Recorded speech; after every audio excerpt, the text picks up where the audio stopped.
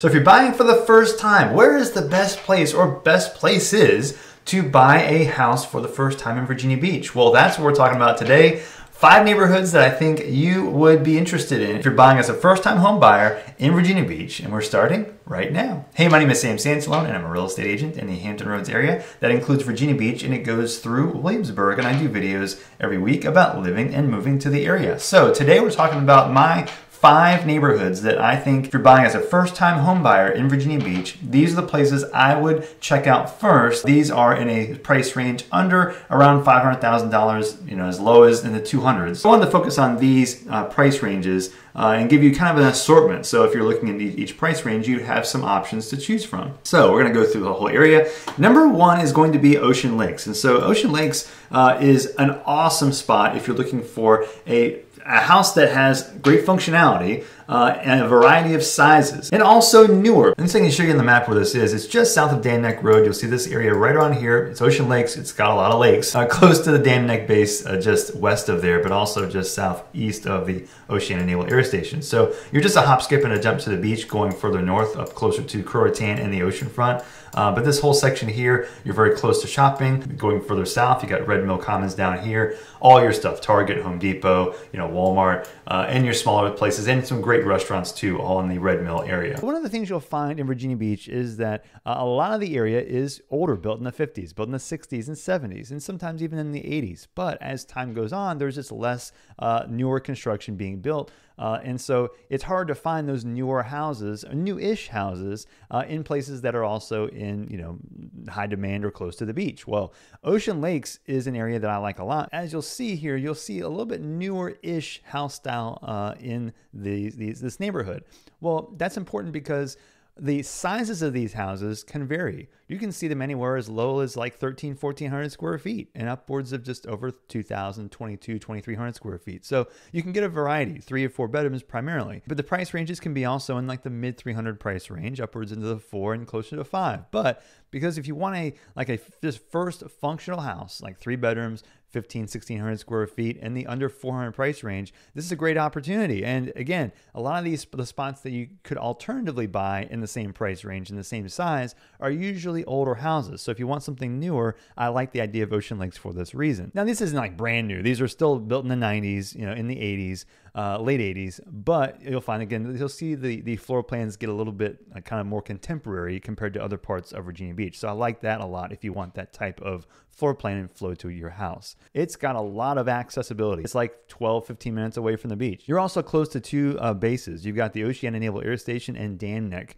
which are both very close to Ocean Lakes. And also you're pretty close to Red Mill Commons, or Red Mill. There's a lot of shopping, and so you could live your whole ecosystem could be built around the Red Mill area. And also, as the time has gone by, in the time period these were built, you're starting to see a lot of the more expensive systems like HVAC, roof, water heater, windows be replaced over time. So now houses that are being sold now in these neighborhoods, a lot of those systems have already been redone. So you'll be buying into a house that has a lot less of those high dollar cost items to do right away. So I like that too. Now, it also has an HOA, which is not a very high cost HOA. It's got park access and pool access. And so that in and of itself, because you have a low cost HOA, it gives you an opportunity to get a pool without having to pay a ton for it. Now, in addition to that, you've got townhouse style attached houses and some condos. These are in the 200 to 300 price range, and then the townhouses are in the upper 2s to low 300 price range. But these are also a little bit smaller, like 1,600 square feet. So this gives you an option for a little bit lower price range as well, and still be in the same Ocean Lakes area. School districts also check a ton of boxes. Ocean Lake School District is a high demand area. That's a huge deal, because one of my suggestions is if you're buying for the first time and you want to keep a property in your family for a long time, I love the idea of renting it. And an opportunity to rent in Ocean Lakes is really high. Now, there's some drawbacks here too. Number 1 is the jet noise. You're close to the Oceana Naval Air Station, which is a high demand thing, but at the same time, the noise, because you're so close, it can be a bear. And so that in and of itself can become a problem. If you don't like jet noise, definitely research this beforehand. Another drawback here is that you'll find some of these will still have the polybutylene piping or Quest piping. And this is pipe that was installed in the time period that these houses were built, and it was known to rupture. And so there are different phases to this Quest piping, and not all the phases have the same concern. So the idea of you hearing Quest or polybutylene piping, just because you hear it does not mean necessarily that it's going to become a big problem, but you have to definitely do some research here. When you get your home inspection, find out if there is any polybutylene piping in the house, and that might affect insurance. Now let's go to number 2. Let's shift over towards the kind of the central and western side of Virginia Beach, in a neighborhood that to me, the best bang for buck neighborhoods anywhere in Hampton Roads. I love it, is called Brigadoon. And Brigadoon is just off of Indian River Road and Kempsville Road, near this road called Albright Drive. That goes right straight through it. So there's some on the just north of it and south of it. These neighborhoods, this area around here is awesome. And the reason I like this neighborhood is because it's close to like the Red Mill of the West, which is near Indian River and near Providence. Being close to the shopping areas near Providence and Indian River, great grocery stores. Here is Teeter, Kroger, close to here, but also close to Greenbrier, which is only like about 10 minutes further the other direction, over and towards Greenbrier Mall and Best Buy, Target that way. You're going to have a lot of opportunities for shopping on both sides of you and not too far away. In addition to that, the houses in here are very functional. You'll see houses a little bit older, like the 80s and prior, and this can affect the floor plan. But these houses in neighborhoods in here are extremely established, which is why I like it. The trees are awesome, mature trees. And so as you drive through the neighborhood, it just feels very quiet.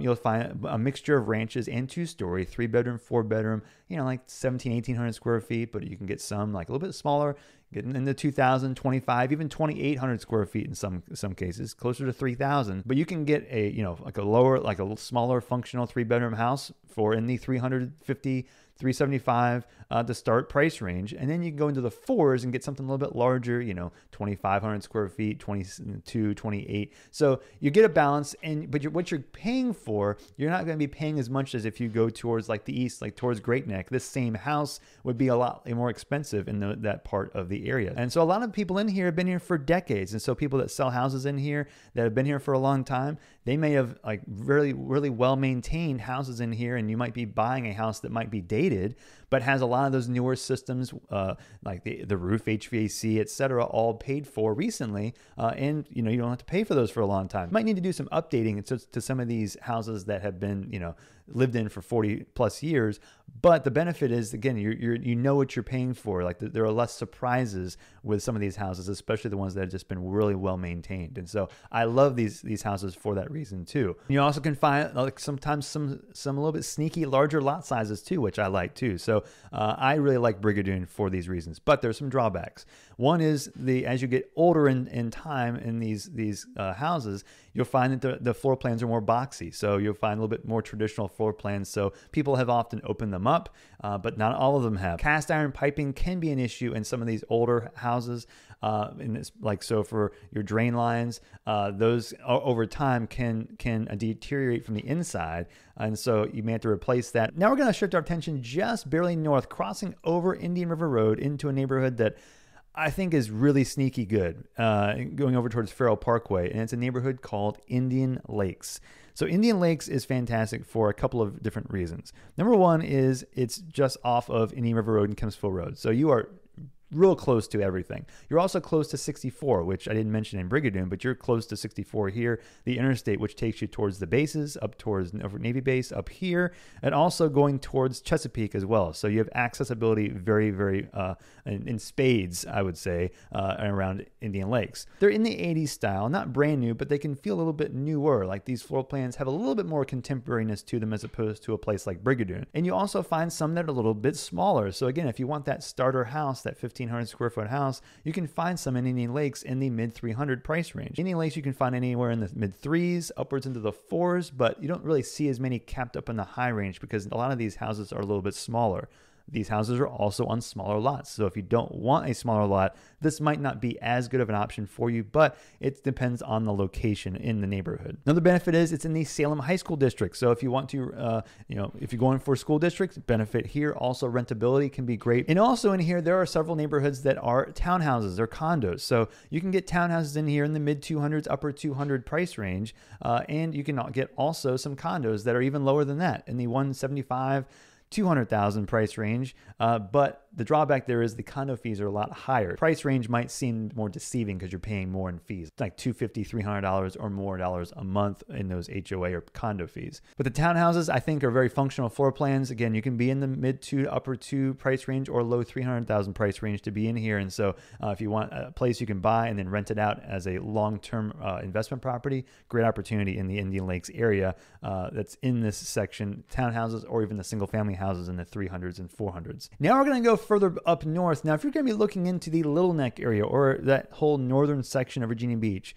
there's a neighborhood that I like a lot that is a bit on the higher price range, which is Kings Grant. Most of Kings Grant I'm not talking about here because the prices are getting a little bit higher. If you want to buy in here as a first timer, I think it's fantastic. It's a great location, but you'll be more on the 5s and 6s plus in the primary, in most of Kings Grant, like in this central section heading up northern towards Little Neck. So if you want that, I'm all about that location big time.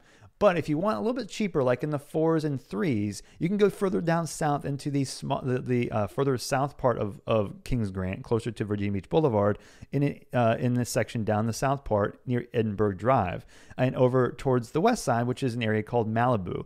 Malibu is a little bit cheaper, but you can find them in the 3s and low 4s in Malibu. But again, going over into the south part of Kings Grant, these are still going to be in the mid 400 price range, down into like the low 4s, and even sometimes in the high 3s. Every once in a while, you might find a smaller house in here in that price range. But this will give you access to Little Neck. It's a very nice, established area. The neighborhood's very established. But you're also very close to the Virginia Beach Boulevard, which has a ton of shopping. And then going further towards the beach, you're easy drive to the beach. Like you just stay on the boulevard, head towards Alaskan or towards 264, and you can get to the beach in a matter of like 13 to 15 minutes in different parts of it. But then if you go over towards from Little Neck and Kings Grant over towards the town center area, you're like 10 minutes away from town center. Downtown Virginia Beach, not like Norfolk. It's not that big, but it's fantastic. I love it. And restaurants, shopping, Target, Walmart's near there. Wegmans is there. Good grief, Wegmans, for goodness sake. So you're very close to a lot of that kind of stuff. I think it's great to be that close to a town center. So in that southern part of Little Neck, in Kings Grant, the south part of Kings Grant is what I like the most for that reason. Now, doesn't mean you can't go higher, go further north. But as you go further north, you'll find the prices will increase into the 5s and 6s and up. Now, it depends too on which part of the neighborhood it might be a little bit more expensive. As you go further into the Kingston Elementary School section, that's where you'll find a little bit higher prices too. So Kingston's over on the western side of Kings Grant, which this area is, again, fantastic. It's a little bit more expensive, but if you want that specific school district, I would definitely encourage checking out that area as well. Now, the same goes with Malibu. Malibu is just across the road on Little Neck. It's kind of Little Neck. I don't know if you call it that or not. I guess you could say it really is, but it's not like proper Little Neck to me. But it's just off the side road. A little bit smaller houses. Again, you'll find them a little bit cheaper though. $375, $400. You might find them a little bit higher, a little bit lower. As you get closer towards like the water, they're going to be a little bit higher too, like in the 4s and up. You'll see them higher into the 5s as you get and up as you get closer to the water. One of the benefits too is you're literally behind Kroger and Home Depot. So hardware stuff, shopping, grocery stuff, and also Sam's Club and Harris Teeter across the street. You're literally right down the street from there. Now, the drawback here is that you'll find that these are a little bit older, 70s for the most part. You'll see even in the 60s as you get into the rest of parts of Little Neck and Malibu, but mainly in the 70s time period. So I think you'll find that the floor plan's a little bit older, a little bit more boxy, and so you might find you might want to do some alterations if you want a little bit more open floor plan. Now that brings me to one more that I think is newer house, Great location, Salem High School District, and a variety of sizes and options to choose from. In a neighborhood that has an HOA that's not very expensive is Glenwood. And Glenwood is, like I said, in the Salem School District. It's a pretty big neighborhood, and it's just south of Lynn Haven Parkway and like near Farrell Parkway, Indian River Road, going further south. This area right here, and this is Glenwood right here. And it's a pretty big neighborhood. You can find condos in here in the $200-300 price range with condo fees. It can be a little expensive, but 2-bedroom, 3-bedroom. The single family houses you'll find that are anywhere from like the mid to upper 300 price range to start. Then you go into the 4s, and now you'll start seeing some creep it past up into the 5 range, depending on the size and condition and location in the neighborhood. But for the price and the openness and the more contemporary floor plan, I like this area a lot for what you're paying. You're also getting the HOA. It's not a high cost HOA, and you can also get the community association and the pool. So that is another benefit. So you don't have to be buying a house with a pool unless you want to. You can get that HOA access too. And you're also close to the golf course, the Honeybee Golf Course. There are some houses on the golf course, but it feels extremely quiet. On the neighborhood's a little bit more of a cookie cutter style, which is one of the things I don't like about this neighborhood. I don't like that feel. And as you get into the 90s time period, which is when these houses were primarily built, you'll just see a mixture of that, kind of that over and over again, that style that's just, all right, we've seen this before. Let's just cut it out with the same styles. But, you know, the aesthetic, the consistency of the neighborhood can be appealing to a lot of people, especially if you're trying to buy in this price range, in the 400s price range, because it's just hard to find this type of aesthetic in this price range. Another alternative that's higher price is Courthouse Estates, which is further towards the east, but it's more expensive in the 5s and 6s. Now, the drawbacks here are that you'll see some houses in here still don't have all their more expensive systems being replaced, because they're just right at that time where they might be trying to, you know, let that HVAC system last another 2-3 years, trying to stretch out those windows, the roof. So you might be finding, if you buy into Glenwood, you might be finding there are more upfront costs that you might not have wanted to pay for, depending on the house that you pick. So keep that in mind when you're buying in Glenwood. Also, one of the drawbacks locationally is that it's further away from the interstates. So if you look at the road system here, Indian River Road and Lynn Haven Parkway, those are the 2 primary roads closest to you, as well as Salem Road. And you're close to a lot of stuff as far as shopping goes. But if you want to get out towards Norfolk, or out towards the beach, even out towards Chesapeake, it's a little bit further drive if you want to get to further parts away from the area, because the interstate is much farther. And so it's going to take you like upwards of close to 10 minutes ish just to get to the interstate. So some other honorable mentions here, if you're looking in the townhouse, like the 300s price range, Thalia Wayside is a great townhouse neighborhood. It's very close to Kings Grant, close to Little Neck, and also close to Town Center. It's just off of Virginia Beach Boulevard, and right over here, there it is. Also, Princess Anne Plaza, which is going further towards Lynn Haven Mall, just west of there's some great spots in there in the 300s price range. Flood insurance can be an issue, and there's some specific spots that I think are places I would be careful about. But for the most part, I love Princess Anne Plaza for the functionality and location. And going further west from there is Windsor Woods and Windsor Oaks, which is over towards Mount Trashmore. Really sneaky spot. Like upper 3s and low to mid 4s in this area, and you can walk to Mount Trashmore in some spots. Great accessibility to Town Center and the interstates. Love that. And also Kempsville Lake, which is also in the same general section. Close to Princess Anne Road, there's Kempsville Lake right here. More townhouses, if you want in the upper 200s and low 300 price range. I like this area a lot too for the accessibility. And if you're looking over in Great Neck, a general idea is I would focus, if you're trying to stay under 5, I would focus again more on the southern part of the area, closer to Laskin Road and Hilltop, because as you go further south, generally speaking, you'll get cheaper prices, but as long as you get away from the water. So if you have any more questions about relocating to Virginia Beach or the Hampton Roads area as a whole, let me know. This is what I do. I love helping people relocate to the area. So if you have any questions, I have my contact information in the description. You can reach out at any point, and I'll do whatever I can to help you relocate to the area. And you can also check out more videos here to learn more about the Hampton Roads area. And I will see you on the next video.